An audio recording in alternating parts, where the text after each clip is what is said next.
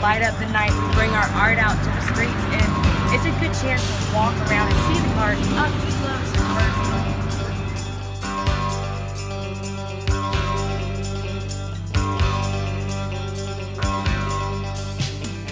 Hey, come show me what's over here. Show me what you've done. Built lines. What are the lines? The lines are zebra stripes. Zebra stripe in the car. It has begun.